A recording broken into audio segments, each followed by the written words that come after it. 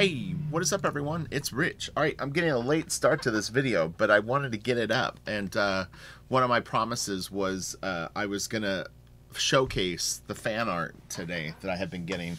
So if you submitted fan art, and I already showed it in another Super Fun Sunday or another video, I will do the Blasterkid like video fanzine. I just haven't had time. So busy, I'm telling you. I need 6 hours more in the day. But we're going to look through these fan arts, and then we're going to look at a little bit of Enki Bilal. I was taking a sip of coffee. I was just feeling kind of the urge to look at some sort of 70s European graphic novel stuff, and I figured, well, if I'm going to look at something like that, I might as well look at something sci-fi-ish. So I figured it would be kind of fun to look at it. But this is a great piece. So this is by David Knight. So here's the deal. When you guys submit your Blasterkid fan art, do me two favors. Make sure that you send it to blasterkidcomic@gmail.com. Write Blasterkid fan art in the title of your email, and then just the final thing, put your name on the file, because I had to name almost every one of these files with your names, because when I open it and it's just some encrypted like photo name, then it's like, you know, I have to go to the email, find out what your name is, put it on the JPEG. Just do it for me, and it'll streamline this, because, you know, like I said, it's every moment of the day is precious now. But this is amazing. This is so good. He said this was watercolor. It's just outstanding. Really, really beautiful piece. I was so impressed. This was the first one I opened too, of the new batch. I was like, damn, this is really, really cool. It's really neat. It's fun to see. It's fun to see everyone's imagination at play. And that was the whole point of it. You know, I had mentioned that it's a sandbox for you to play in. You know, she can wear other clothes. It's not that she couldn't ever change parts of her outfit. So yeah, this is killer, man. You did such a great job. So thank you, David. And I will have links. I sort of shot everyone a note and said, send me your social media. So just there'll be a comment under the video where I pin it, and I'll have everyone's stuff up throughout the day. I'll keep updating it while I'm working. So just come back if you want to find out where someone is, and within the next 24 hours I'll have it up. But yeah, this is really cool. All right, so let's go to the next one. This is by Jorge Claire. This was really cool. I think he sent this to me originally through Twitter, if I'm not mistaken. So this is awesome. It's really, really fun. It's very, very creative. I love all the detail that you put in with the bullets and all the gears and plugs and stuff like that. It's really, really neat, and it's so fun to see. The gun is cool. The whole thing, it's just really, really cool. The bullets look groovy. It's got a very almost like 3D quality to it, the way that you colored it, or like kind of did the effects on it. It's really neat. So this is Jorge Claire. Yeah, really cool. That's fun to see. Oh, canisters and all kinds of things. It's funny. So do you clone some of this stuff? It almost, at times it almost has a little bit of like a, yeah, it's trippy. This looks like right off my piece. It's interesting. Whatever the technique is, it's very cool. It looks cool. All right, let's go to the next one, see what we got. So this is Keir Covington. Keir actually had already done 3 pieces. This is real detailed. I mean, this is like a fully realized piece. There's an inked version of it too. He had said if someone wants to color this, let him know. So I think he was half kidding, but I don't know. I don't think he would probably be opposed if someone wants to give it a shot to color this. So you'll have contact information for him in the comments section, and if you guys want to collab on it, by all means do. He's got like a little bit of the David Finch sort of looking line work here. This is good. This is a nice solid figure. It really looks good. I like all the gear and craziness on the stuff is really cool, and the decimated city is very, very cool too. Yeah, it's nice, man. And big moon. You can never go wrong with a big moon. Although sometimes Rob Liefeld will push it too far. So here's his inks. It's really cool. Yeah, it's really, really neat. So this is Keir Covington. Very cool gun. All the pouches. The nuclear symbol thing is really cool on her too. texture on the knees. Yeah, this is cool. I want to run around in this world and see what else is going on. What, you know, like if I went into these buildings, who am I gonna meet? That's what it's about. I wanted to create a comic book experience and story that would be an immersive world that you could sort of just really go kind of nuts in. So Kevin Kearney, it's funny because I had an editor years ago named Kevin Canary. I kept wanting to say that. But this is really cool. You did a nice job on it. Lots of nice detail. The texturing and stuff is very, very cool. And it was really fun to see. This is cool. And the buildings, everything. Lots of destruction. Lots of destruction in this world. You guys are going to trip out so hard when you see the book. There's no violence and no destruction. No, I'm just kidding. It's all that. No, it isn't. You'll see. You'll see. And don't forget, for colorists, you have 3 days to get your final submission. And if you're interested in trying out for the coloring job, so please send them in. I mean, it's a wide variety. It literally looks to me like it's people that maybe are just learning how to color, all the way to professional colorists submitting. So it's a pretty big talent surge of different ideas and different things. It's been really, really cool seeing it all, and everybody really did actually an excellent job. There's always something kick-ass on every one of the pieces. So it's cool. I like how you did the multiple you know, like her up here, and this is really cool. The figure sort of in the smoke is really neat, and then this is all really cool too. And again, I mean, it's like, this is fun. This is a unique thing with her finger pointing and doing this. You know, it's like the creativity of it is really, really cool. This is awesome too. This is all cool. It looks really good. Really, really cool. I like the splatter and stuff. It's interesting. I'm assuming you did this on paper. It's funny because it's like with digital files, you see like you can see the bit mapping. Maybe it's traditional, but yeah, sometimes with a scan and stuff like that, you really can't. When you zoom in, it doesn't tell. So this is James Smith. James did an awesome job. And I want to make sure that I credited the last person. Alan Smith. Sorry, I wanted to make sure I said your name. Yes, this is Alan Smith. That's why I wrote the name on the file. So Alan Smith did this one. And again, just make sure you guys send me your internet details, and I'll post them in that comment below. So this is James Smith. He did a very like quiet piece. She's maybe in like a stasis chamber, being Blasterkid kidicized. James signs his name, James Windsor Smith. He's the new Windsor Smith. This is cool. I like it. It looks really good. I keep telling James I want him, because he generally will pencil and ink his stuff or do traditional. I keep trying to encourage him to get some sort of a digital color station, because I think he would actually do some really cool stuff with color. This is cool too. So this is Michael Mobes, and really, really cool. I like the motorcycle theme. All this is really, really nice. You nailed this stuff. This is tricky shit to put on her back. Kind of a pain in the ass. I had to spend a lot of time figuring it out once I had the ideas of where stuff was gonna go.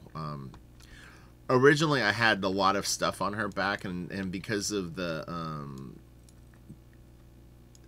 you know, drawing something or having an idea or sort of, you know, bashing together a bunch of like concepts, like she's gonna have this on her and this and this and this, and all of a sudden you go, well, how's she gonna wear a backpack, or how's she gonna, you know what I mean? So it was interesting, but you know, she had to be redesigned multiple times to really get something that was cool looking, but then also functional and could carry out the mission at hand, you know, and work. It's like, you know, has to work. Yeah, this is really interesting. I got quiet because I was looking at the design of the bike and stuff like that. It's cool. I had mentioned I had picked up a Scott Robertson Gumroad, was how to draw motorcycles. So this is Dylan. Dylan Andrews. Dylan did a great job. This is really, really good. It's got a very, like, kind of classic, it looks like a lot of the art, when I first got to Wildstorm, they had this drawer that was pinups and source book pieces that were done sort of in advance. So, like, if, and look, Dylan's got custom artboard, too. When, yeah, like if you know, you came into work and you didn't have something to work on, you could, generally speaking, sort of maybe talk with an editor and say, hey, you know, do you mind if I do a pinup of Wetworks? And they could usually find something for it at some point, so they never really went to waste. But a lot of the art did actually look a lot like this, so you're in good company, because there's nothing wrong with looking like a Wildstorm, you know, like the more what would you call it, like a intern year one pro sort of level. There was, you know, you had Willis and people like Travis and Aaron Weisenfeld there that were already kind of like in hyper mode, hyper quality level mode. But for normal humans, we drew more like this. This is cool too. So this is Chauncey Blakely. I think he has two. Let me see. Yeah, yes, Chauncey has two. So these are cool. It's crazy, too. I like, actually, that he threw the pen in it, because it gives you a sense of scale. Because without the pen, I would actually maybe think that this was drawn bigger. So it's actually a pretty small little drawing. Lots of detail on the gun. If you had the gun just by itself and put space behind it, it would almost look like a spaceship. It's so detailed. Like, it could be like little windows and stuff like that. So it's really, really cool. The sword looks cool. All this stuff is really, really nice. It looks great. She's got pouches on her leg and nice rendering on her thigh. This is all cool. Yeah, it's really neat. The glove looks great. Shoulder pads on point. All this stuff on her back, her little spinal thing. And she's got a determined look on her face. She's like, I'm ready to blow some shit up, Rich. Let's go. Fire off this campaign already, you piece of crap. In due time, young lady. I need my colorist first. This is cool. Really, really good. I like this a lot. It's interesting. You have such a detailed style, and you go very, very peaceful on the face, but I actually kind of like that blend. I think it's really cool. It's fun to see. It, like, gives me a chance to relax and sort of look at the face as its own sort of beat in the drawing. But you know, you really chip up a lot of the other stuff, you know what I mean? Like, there's little details everywhere, and then this is just like,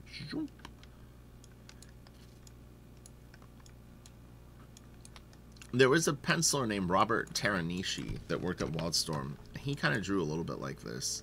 He had real detailed stuff. He would draw a lot of small detail, like little detail, like this kind of like almost, when I say small detail, things like this, like the little dots and stuff like that. It was good. I don't really know what happened to him. But yeah, thank you, Chauncey. Very, very cool. I'll have links to Chauncey's stuff. So this is Victor Rodriguez, and Victor has two versions. Yeah, okay. So this is Blasterkid running around in some debris and water. Careful, you could get electrocuted. This water art. Watch for wires.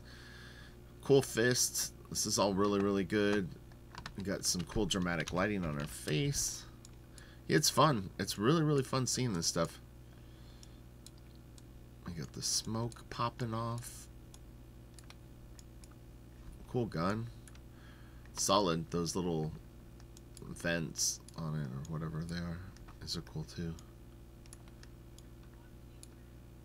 Yeah, it's really nice, Victor. Thank you very much. I appreciate it. That's really cool. Nice detail, nice graphic shapes too. It works. Alright, and then let's see. Here's the colors.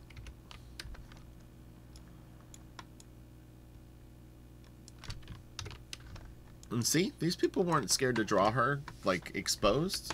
It's hard to say if it looks like her. We'll see. We'll see.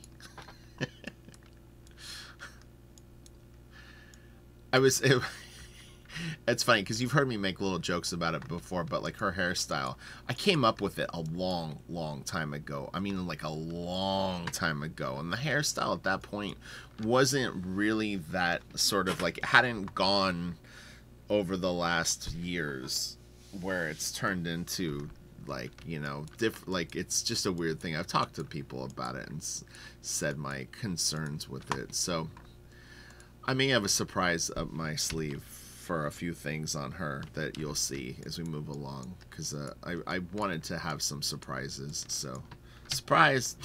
Other surprises. And this is Audie. Audie's great. Audie, I saw his work on Instagram, and he's fantastic. He's gonna be really, really an excellent artist. This is cool. I like that you use this in the piece. But yeah, he's really good. Super creative, beautiful colors, very just creative art. And I mean, I see great things in his future. So thank you so much, Audie. This is excellent. It's fun. It's a really unique take on her, and I think she looks great. She looks really, really cool.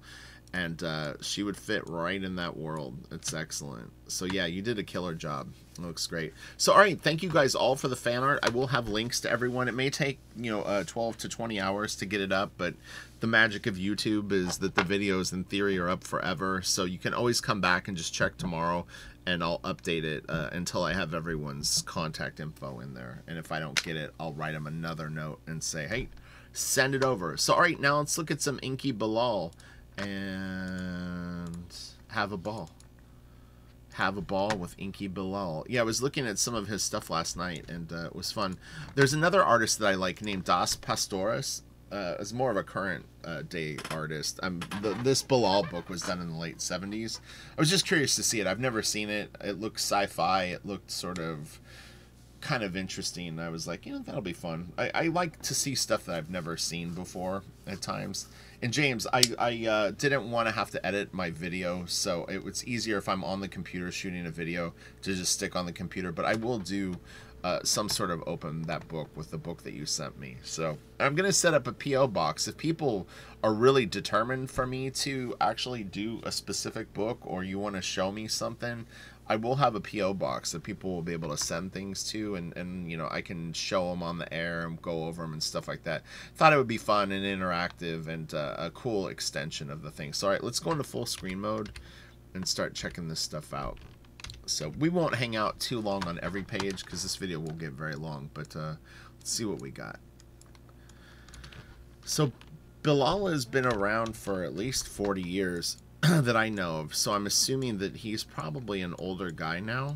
I don't, you know, it's one of those things. Like, I'm a big fan of Mobius, and obviously Bilal will get in some ways compared to Mobius, but I don't really know how many artists drew like this over in Europe. You know what I mean? Like, I'm not a historian of like 1970s sci-fi comic book art, so it's difficult for me to really give any sort of historical evolution of these looks and styles. But this is really, really cool. I was looking at he has a book called Memories. I have a European version of it that I got at Wildstorm because we were translating them. Probably the version that's called Memories, in fact. Mine is the European. What they would do is they would translate the European versions, and then they would just basically dump the books, like the original versions of them, and they had an orphan box, and I would always grab them because I'm like, dude, I'll take this. You're done with this? You're going to throw it away? Mine. So needless to say, and they knew that I liked them so much. At one point they would just basically, like, I would be in the office where they did it, and they would be like, there'd be a big stack of books on the floor. I'd be like, are you done with those? And they'd be like, yeah. And I'd be like, can I look through them? They're like, yeah, go ahead. We don't want them. We don't need them. Our job is done. So it was cool. You're like, damn you, Rich, you lucky son of a bitch. Trust me, I paid my dues. I worked so hard at Wildstorm and for DC. DC, I don't know if DC owned us at that point. I can't remember. This is cool. I like it. It's simple. The colors are actually really, really nice. You know, it's difficult for me to tell. I'm assuming this is traditional colors. It's like, it's weird because, again, when you see it on the computer, it can almost sometimes feel a little digital just because of the way that the file sort of processes.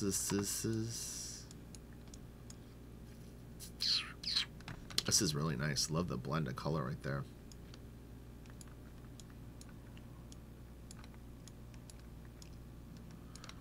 Always amazing. That's cool. I do, you know, I had talked about this before. I do like Western stuff now.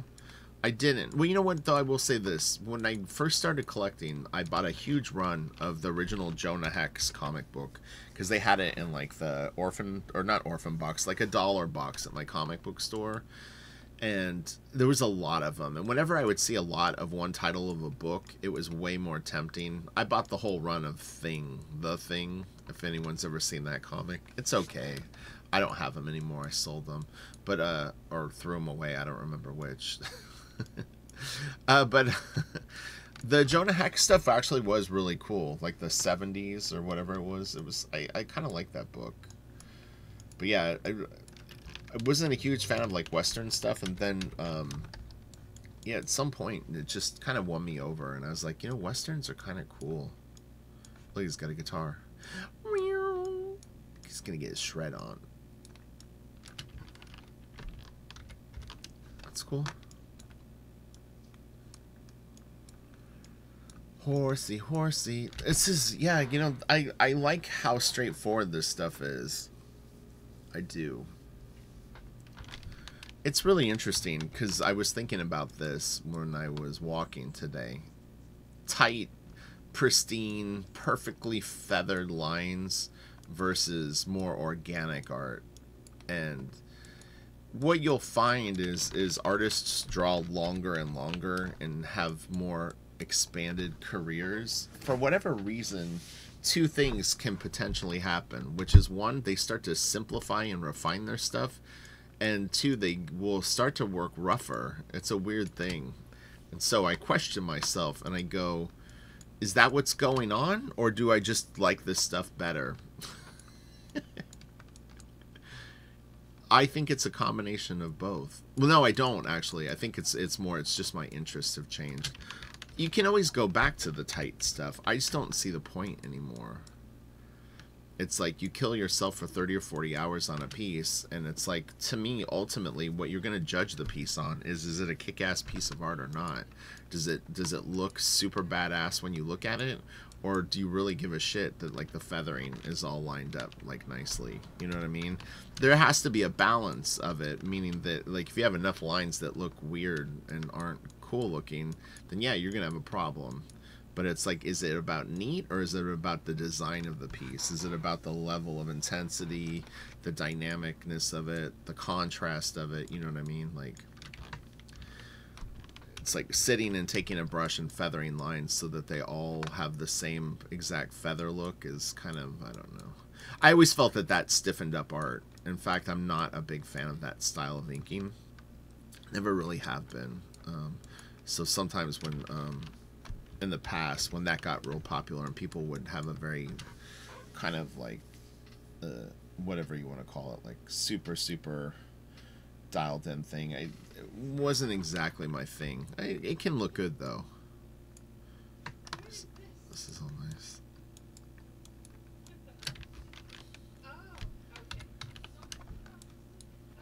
He had some really cool hats and jackets in the book I was looking at last night. This isn't the same style. Had a very kind of almost like Russian military sort of thing. Really thick fabric, big thick collars like this, and then yeah, really interesting like headgear. It felt very like I guess dystopian. I don't know what you call it. Like it was like, it felt like World War II, but then also in the future. It was kind of interesting. The future? The future. This is nice, solid stuff. The book I was looking at last night was a little more exciting. I'm going to kind of hustle through these really quickly. I like how he draws this character. That's cool. He's got a very long like head, but he looks really cool.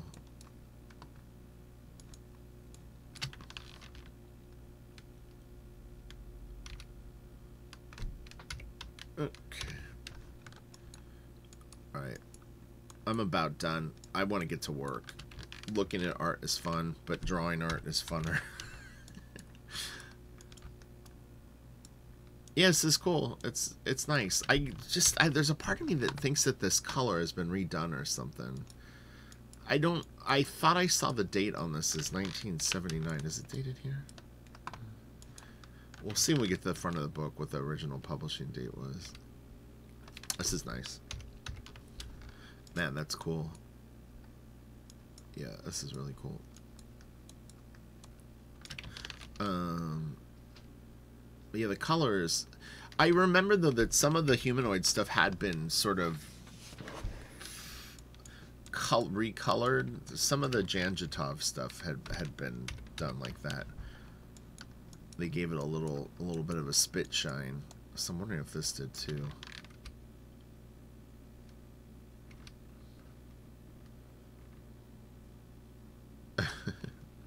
It's turning into a stoner comic. The Dos Pastores, I think, his book for humanoids is really, really good. Man, I was flipping through it. He can draw really small.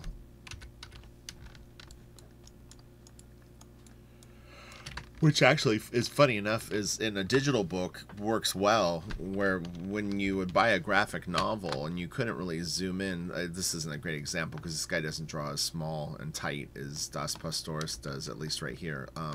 But yeah, I mean, at least with digital, you can kind of pull in and really sort of check everything out, but he'll go crazy and do some stuff. Eventually I'll do a super fun Sunday on him because he is really, really good. I had seen his stuff the first time was at Wildstorm with the hardcover books. I don't remember what the original publisher was of the book. It was sort of like this kind of primitive. They were almost like Neanderthal, like men, but it had a little bit of almost like a Native American kind of vibe too. It was interesting. It was good though, but yeah, they were kind of like very early man, something like that. But I was like, holy shit, this guy can draw really good. This is cool. He really renders this stuff a lot. He's got this down. Cockroaches. That's cool. Nice page.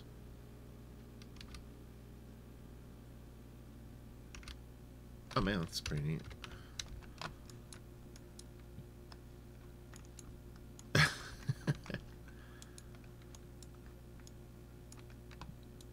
What is he holding? Is it a cigarette? I guess it is. He's got like a fancy joint. This is really cool. This is a very cool page, actually. I saw people requesting Junji Ito a lot, so I will definitely do a Junji Ito bling. I've looked at his stuff multiple times and tried to figure out like a strategy for a video for his stuff. So if you want to recommend a particular book that you think or story that he's done, let me know, because when I skim around, sometimes I feel like I want to make sure it's entertaining for people that don't know his work. You know what I mean? I want to really win people over. This is great, man. It's a really cool shot. Oh man, this is so cool. Love it. This is good too. Almost has a little bit of a Finch quality, huh? Just a little. Looks like one of Finch's sort of grumpy guys. This is nice. Very funny lettering. I think it's the Mobius extermination capacity. Oh man, that's cool. Really, really neat. Excellent, excellent stuff. Okay, so this is Exterminator 17 Humanoids. Do we have a date when it was originally published? What do we got? 2002. Okay. So maybe I'm wrong and it wasn't... our English language edition is 2002. So that's, I guess, that's when Wildstorm was translating this stuff for them. Yeah, I don't know what the original date that this came out was. So anyway, but alright, have a great day. And thanks for tuning in. I will talk to you guys tomorrow. Alright, bye.